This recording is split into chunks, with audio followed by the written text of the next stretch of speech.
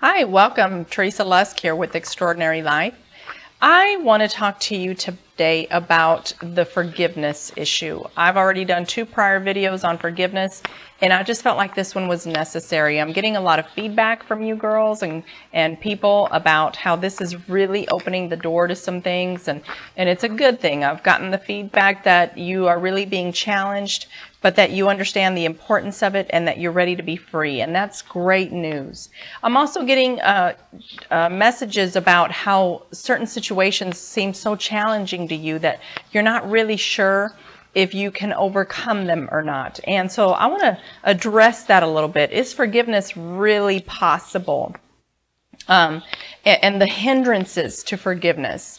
I just want to be real with you. Forgiveness is probably one of the most difficult things we will ever do in our lives. It is very difficult. There's something about an offense that just sinks so deep. Even the Word of God talks about how forgiveness is really difficult.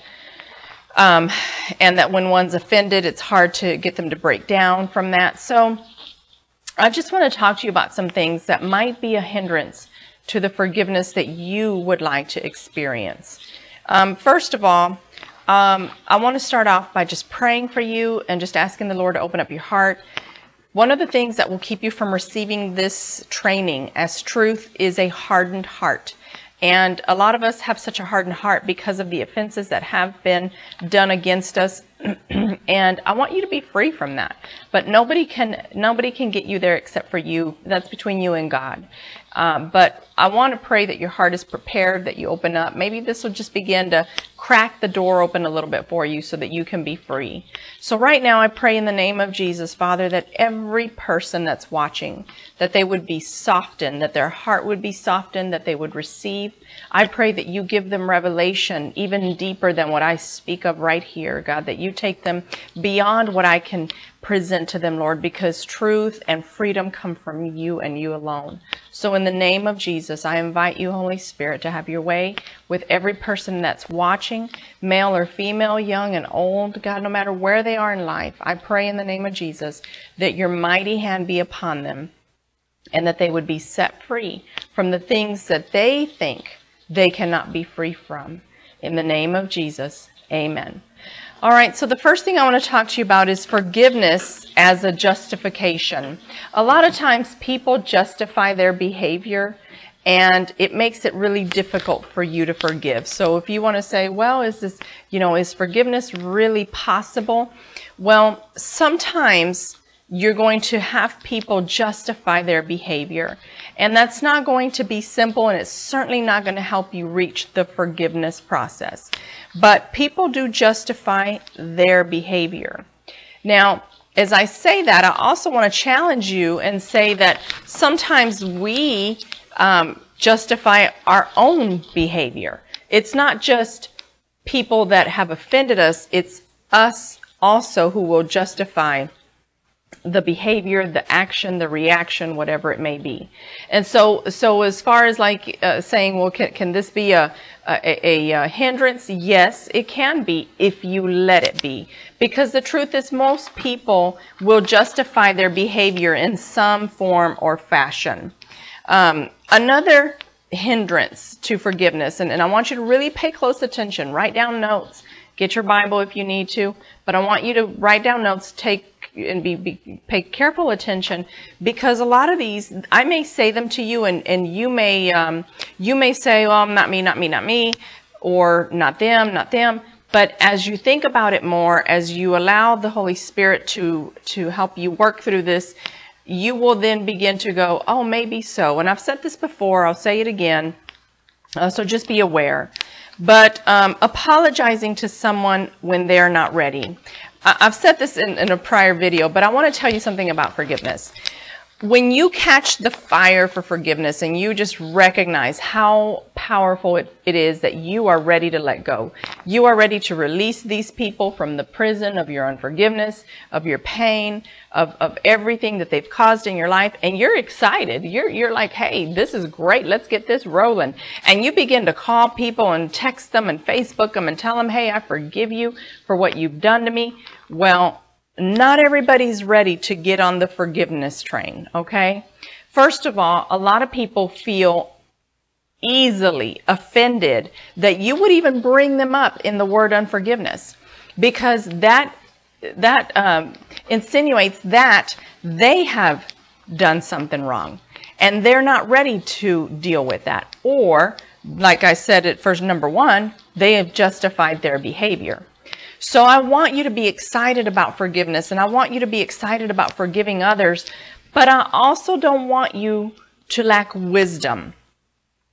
I do think that it's good to talk to people and tell them that you have forgiven them at times, but that's not always the best idea to begin with. So before you go off and start Facebooking, messaging, sending, and talking to people and saying, I forgive you please pray about it. You don't have to tell them that you forgave them if you forgave them, because they're not the ones that were asking you to forgive them to begin with. You, most likely not. You are the one that's decided to go on this journey and to forgive people so that you can be free. So don't ask people to forgive you unless the Holy Spirit directs you and says, go talk to them about this. This could open up a can of worms, and it could actually make it even worse. So a hindrance to forgiveness sometimes could be going to the person, talking to them, telling them you forgive them, and they having a negative reaction. It's very common. It will happen. So make sure that that is what you're supposed to do. The next thing I want you to think about as far as a hindrance to forgiveness is apologizing as a mockery. You may have heard this before from me. If you have, be patient. You need to hear this, because a lot of times how we apologize or how people apologize to us will be the hindrance. I'm sorry that you feel that way. Well, I'm sorry that it hurt your feelings. Well, I'm sorry that didn't work out. I'm sorry you took it that way. I'm sorry you heard it that way. You've gotten that apology. You know what I'm talking about. Where people, they just, in their self-righteousness, they apologize to you like it's too bad that you took it wrong. And there's some truth to that, because our job is supposed to be to guard our hearts. We are to guard our hearts, especially those of us who believe in the Lord, who have read His Word, who understand it, and who know that we are to guard our hearts, because out of it flow the issues of life, is what the Word of God says. So you have to protect your heart. And every time somebody says something crazy, it's not an opportunity for you to get that offense and stick it in your little basket of offenses. So just remember that apologies can go pretty badly. Some people may just apologize to you horribly, but in this forgiveness process, we're very focused on what other people have done to us, but we haven't thought about as much or talked about how we can actually be also the offenders. See, when you put yourself on the other side of it, you might become a little more graceful towards people who are doing things to you or who have done things to you that they shouldn't do. Because if somebody offended you, it's very likely that you also participated in some of their behavior by talking bad about them, by thinking badly about them, maybe spreading some gossip about them, you know what I'm talking about. Just start thinking about it. And so apologizing carefully is very important. And I want you to learn this as somebody who's determined to grow and move in forgiveness. When you apologize to people, don't apologize only if they apologize. Apologize because you were wrong. It doesn't matter if they are wrong, and if they stand right in front of your face and they're wrong and they're not willing to apologize. It doesn't matter. You apologize anyway. Well, Teresa, that's just not right. I shouldn't have to do that. When Christ said, forgive others like you have been forgiven, like I have forgiven you, when God's word said it, when He said forgive, He did not add any stipulations to it. He didn't say forgive if they forgive you. They didn't say that. The word doesn't say that. It says forgive. There is no prerequisite to it. There's no stipulation. It just is what it is. So if you want to be the person who grows, if you want to be the person who grows out of this unforgiveness, I'll say this a lot. I am a woman who will hold you accountable. I will hold you accountable. I will tell you to be responsible for you. I've been there, done it. I know how hard it is. I know it hurts. I'm sorry that it hurts you to have to do the right thing. but do the right thing anyway, because God's word says that if you humble yourself, he will exalt you. A lot of you have already experienced some things changing just from watching the very first video. You've seen these things happen in your life, and you think it's probably them, but what it really is you. You have chosen to take a certain position, a certain attitude. You've chosen to take the back seat. You've chosen not to always be right. You've chosen something that really falls in the category of humbling yourself, and God exalts you. He sometimes removes those blocks. He removes the things that are still in your way. So don't forget that. Humbling is a huge deal. That's when I say count the cost and then pay it. Count the cost and pay it. What's the cost? The cost is doing the right thing. I'm going to cost. Okay, here's what it pays to do the right thing. Here's what it pays not to do the right thing. I don't know about you, but I would rather pay the price to do the right thing. And that price hurts. It hurts to be the one to humble yourself, to not be right, to be treated badly, even when, while you're apologizing and they're mistreating you. Sometimes it will hurt like nothing ever before. But in the end, the reward is greater than remaining in your unforgiveness. I challenge you to consider that and do it. I challenge you to consider it, because I trust that you have probably already done it the opposite way all your life. And I want to ask you, think about your situations and tell me, is there anything that has changed? Because in that attitude is the same attitude that you've probably had from the time you picked up the offense with the people or what have you. And has anything changed for the better remaining in the attitude that you're in? The answer is probably no. So try it God's way. I'm saying turn it in for turn in your way for God's way, and let's see what happens. All right, so moving along, choosing to replay situations in your head, that is going to hinder you. I said this before, and I'm going to say it again, because I think that sometimes we will go through a list of all the offenses that we have in our hearts, and the easy ones, well, we let go. The harder ones, we replay over and over again and over and over again. And I understand how hard it is, but a hindrance to your forgiveness will be to continue replaying those things in your head that you are supposed to guard your mind from. Turn them off. When they come at you, say, no, in the name of Jesus, no. Father, I thank you that I am forgiving these people, that they are going to be blessed, that there will be peace between them and I, or whatever the situation requires for as far as the prayer goes. But refuse to let that arrow that the enemy is looking for a place to land. Refuse that arrow, okay? Stop replaying the thoughts in your mind. They're not worth it. It is an attack of the enemy, and it is a weakness of the flesh. That same desire of the carnal world, of your natural person that wants to feed into the things of this world. But God said if you need to walk by the Spirit, and walking by the Spirit means doing things according to His Word. Okay. Gossiping about them. I also mentioned this in a previous video, and I feel like I need to remind you all of it. Just like you replay it in your head, you replay it out of your mouth to other people. Stop. You've got to stop. Make sure you're not talking to people about the offense that so-and-so and them and her and him and them. Stop. You got to stop. Gossip is very divisive. It's not of God. And it really does just, it promotes the kingdom of darkness. So put a stop to it. When you're truly at a point where you say, well, okay, I'm ready to forgive, then you begin to make choices. And you begin to say, as much as I want to talk about this to her, to him, I'm not. And that is a sign of maturity. That's when I can say to you, hey, you chose not to speak. You just showed me that wisdom is operating in your life. That's a sign of maturity. How about repetitive offenders? This is one of the hardest parts of forgiveness is the repetitive offender. There's a couple of things that you can do and not do. So first of all, if it's your spouse and you know that you're stuck where you are and there's nothing you can do about it, they're going to keep doing, and you know that you've chosen to stay in the situation, and that's your option, for whatever reason, then you're going to have to choose how you handle what they do. You have to make a decision about their behavior. You know, do you, maybe you have to ask yourself, am I in any way contributing to their behavior? Am I allowing it in any way?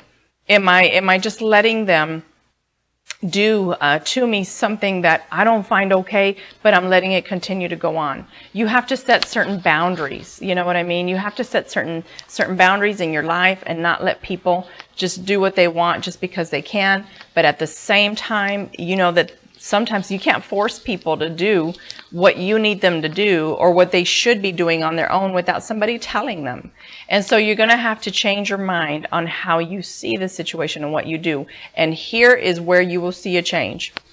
Again, I say this, if you humble yourself first and begin to do the right thing, even when you feel like doing the wrong thing. You know, if the person really makes you upset, and so you hold back on things that they enjoy from you, that they benefit from you, whether it be cooking, cleaning, whether it be anything, that may be where you need to start turning things around.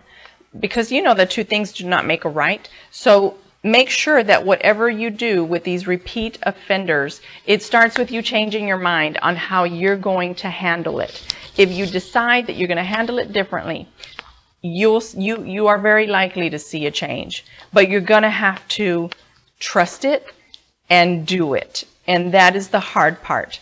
But with repeat offenders, if you have the same common typical reaction to your repeat offender, you will probably continue in that cycle and state of unforgiveness, because they already do a certain thing and you already have the normal reaction to it. I said to someone not too long ago, here's your cycle. They do this, you do that. They do this, you do that. They do this, you do that. You have cycles. If you pay attention and you really begin to think, okay, what are their behaviors and what are my cycles? If you can identify your cycle, we already know what theirs are because you have those down packed. But if you begin to ask yourself, what are my cycles? What are my reactions? What are my responses? What are my words? What are my actions? When they behave the way that they do, then you can identify it and break it and change it. But it takes you to do it, not them. They're not watching this video. They're not the ones who are ready to forgive. They're not the ones who are ready to stop doing what they're doing. But if you want your situation to change, then you start off with all the things that you know how to do, so that whenever, God forbid, but if the day comes where you say, I'm done, you can say, but I did everything. And so that's really important. Think about that and live it out. Practice it. I say this, do you want to be right or do you want to be exalted? I mean that again, because when you humble yourself, God will exalt you. What does that mean? He's going to defend you. He's going to vindicate you and he's going to justify you. It may not happen right in the day that you want him to do it, but it will happen. And it happens when we first submit to God, resist the enemy, and then he flees. Okay? That's what the word says. That's how you resist the enemy. You submit to God first. And we submit to God by doing what he would want us to do, not by what we would want us to do. Again, I've said an expectation that's not being fulfilled will definitely be a hindrance to unforgiveness. Just remember, go back to those expectations. Okay, do I have an expectation of this? Do I have an expectation of that? Are they realistic? Are they not? And if they are realistic, is there anything I can do to change that? And if the answer is no, because you can't force the other person to do, then change how you react. Again, it goes back to the cycle. Okay.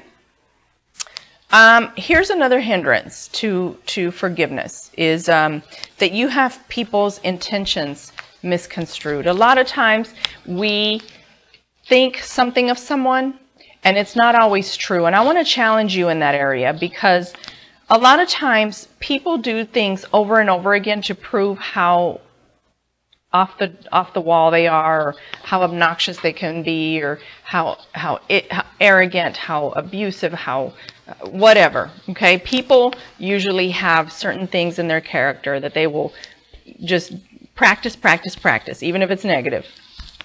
And but sometimes because of that, we might even mislabel someone's intentions and then remain in an attitude of unforgiveness. So I need you to ask yourself, is there something that someone is doing that could possibly be misunderstood by you? It's not always the offender. Remember, it's not always the offender. We are very able to get offended. We're very able to get frustrated. We're very able to be just as broken as they are. So I need to ask you, go back and think about the people, and could you possibly have a misunderstanding of their intentions towards you? It is possible that a lot of the things that they do it on purpose. But it's also possible that because they've done so many things on purpose, that they at one or two points, at some point, did something that was not on purpose, and yet you took it that way because that's their history. See, when you begin to tear down the lies of the enemy, you are able to see things a lot more clearly. And this is one of those things that you have to be clear about. So ask yourself, and don't just ask yourself, ask the Holy Spirit, because that is who is going to lead us into the truth. He's going to bring to truth. No, yes, this, etc. Okay?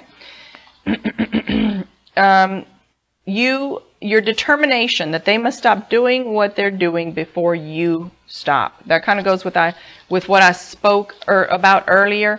That if you're determined that you're not going to stop doing that until they stop, then you'll turn around and forgive them. It doesn't work that way. It doesn't work that way. Decide if you're going to be free or not. If you're not going to be free, then what's the point? Why watch these videos? Why read the assignments that I give you? Why do any of that?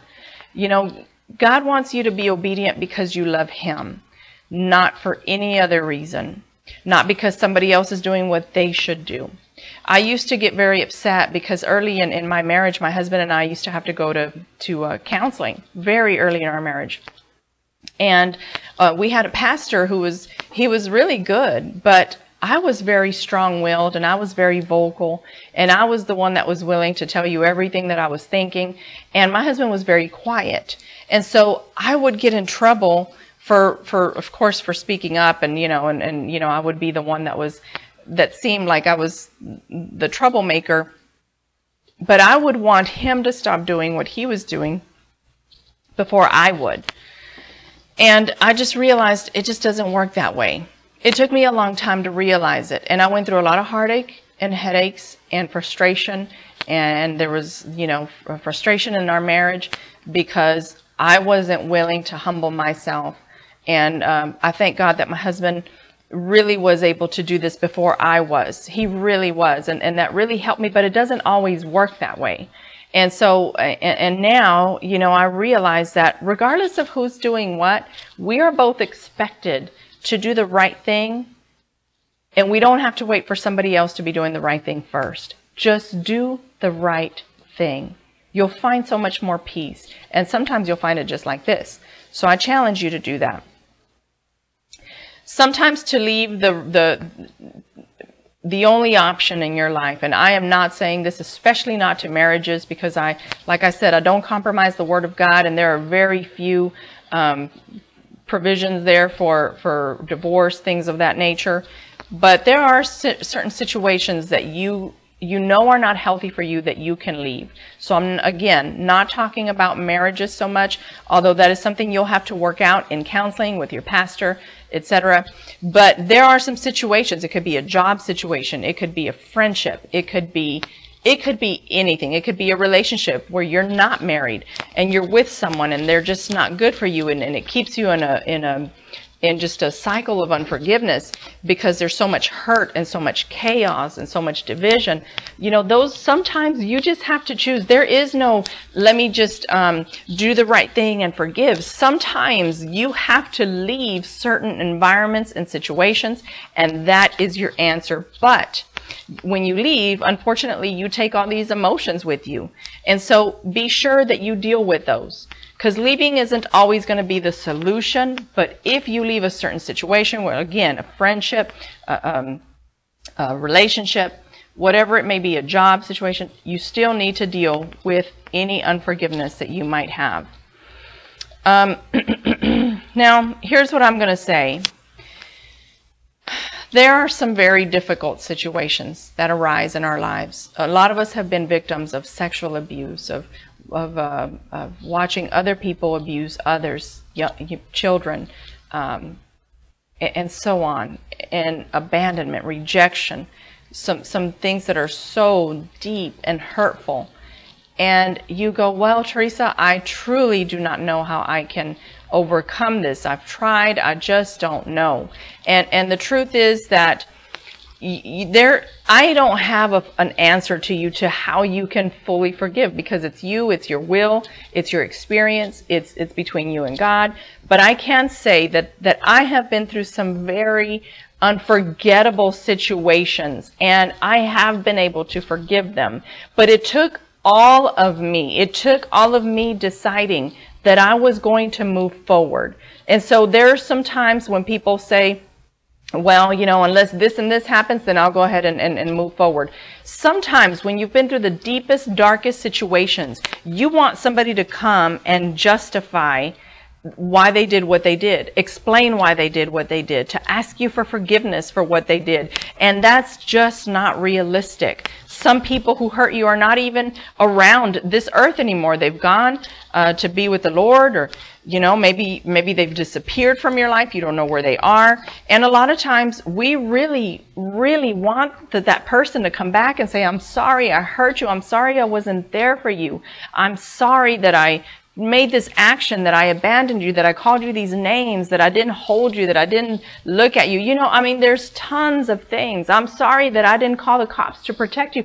There are so many things that you could be hurting from, and you're dealing with the hardest situations, and you're saying, but Teresa, that's great. That's great for those easy things. But what about the really hard things? And again, the answer is the same that I gave for the easier things. It's that you have to want to forgive. And I have to ask you this. There's two different kinds of wants, okay? There's a want of, okay, I'll forgive because God told me to, so I'll just do that. Or is there a want to forgive that includes, I'll do it because God told me to, and I'll do it because I want to? You see the difference? You can do it because God said so. And, you know, truly, I'm not condemning you on that. There's a lot of us who do things only because God said so. I've been there, and there are some things that I still will have to do in my life just because God said so, not because I want to. But when it comes to forgiveness, that is such a big issue in life. And so I want to not just please God, but I want to also be there where every time somebody offends me, I want to forgive. I want to be there where my option is never to stay in unforgiveness. When something happens in my life, I know that there is no other option except for forgiveness. And I get to it like this, because the longer I sit on it, the greater it grows. It will grow. There's no doubt about that. It will grow. So I ask you, which are you in? Do you just want to forgive just because you know you've read the Word of God? It says you better forgive. Or is it because you want to, and because you want to please God? If you're not in the second category, just pray about it. Say, Lord, give me that heart. Give me that heart of compassion to want to forgive immediately and to do it. And you just work at it. It's a process. So the things, how to forgive the unforgettable, is the same process. We will to forgive it. We pour our hearts out to God as if you're reliving the whole thing. I believe in sometimes just pouring your heart out to God, telling Him how you felt failed and abandoned, and how these people hurt you, how you've never been justified or vindicated by it. I mean, pour your heart out, and then decide that you'll leave it in God's hands. Decide that you'll bless them. Decide that those things will not continue to come out of your mouth, that you won't continue to replay them in your head. Decide that if you never saw these people again, they will not determine if you forgive or not. You got to give up the idea that the only way to forgive such a big situation is if these people come to you and say, I failed you. But I do have to say this. A lot of times, people who are supposed to be in our lives to mentor us, to to lead us to Christ and closer to God, whether it be in church or our circles of faith, friends, etc. A lot of times they don't understand the deep hurts that we've been through. And I had gone out to share my testimony for many years. I had been sharing it for several years, not many, but several years. And I was sharing my testimony about being sexually abused. And people would come up to me at the end and they would say, well, what a great testimony. Thank you for sharing. This is so great that you shared this, etc. But one day a woman came up to me afterwards and she said, Teresa, she said, I am sorry that happened to you. And she caught me off guard because I was not expecting her to say anything like that. I wasn't expecting anybody to say that to me ever. I don't think that the offenders would ever come and say, I'm sorry. And I wasn't expecting it. But when the woman said it, it released me. I cried. I mean, I literally just cried. I said, oh my gosh, I'm sitting here sharing my testimony so that people can be free and so they can be helped. And here comes this woman who understood the power of the I'm sorry from somebody else. Even if it wasn't the offender, she knew that saying I'm sorry would set me free to a certain degree. And she said it, and it set me free it set me free, period. Because nobody had ever said that they're sorry to me for that kind of pain. And I learned a big lesson that day.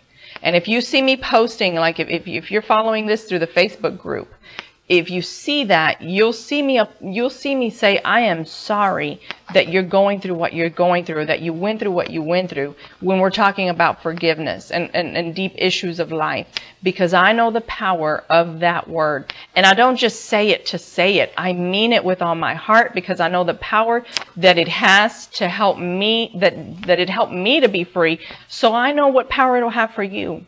And so I want to say to you who's watching, and don't take this lightly just because it's a video. See, God can penetrate, saturate, and infiltrate anything.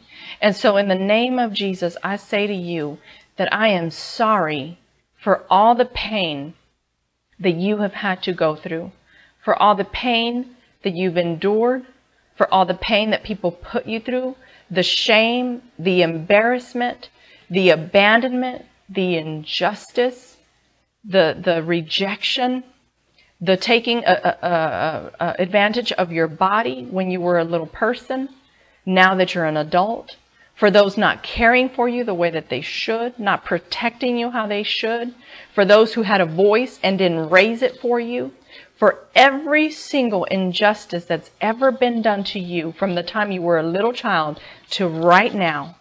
I am sorry, and I pray in the name of Jesus that this apology on behalf of those who were broken and insulted you and hurt you, that it will still penetrate, that the love of God right now in the name of Jesus, that the love of God will still saturate, penetrate, and infiltrate your heart right where you are right now. Receive it. Just receive his love right now. The Holy Spirit knows. He knows who's weeping within. He knows who's weeping without. So receive it. Let his love embrace you. Mourn it out. I tell people, when you're hurting deeply, cry it out, mourn it out. Have you mourned it out? If not, this is the time to mourn it out. This is the time to let the Holy Spirit embrace you with the love of a father, with the love of a mother, with comfort, and just refilling you in those areas that you find yourself lacking. So Father, right now, in the name of Jesus, by the power of your Holy Spirit, I pray that this person who's watching, that they will feel your love, a tangible presence right now, in the name of Jesus, restoring them from their hurt and from their pain. Father, release them from the grip that keeps them from being set free, whether it be by their will, by their heart, by their ideas, whatever it is, Lord, set them free. And we thank you for this, Lord. We thank you, Father, in Jesus' name.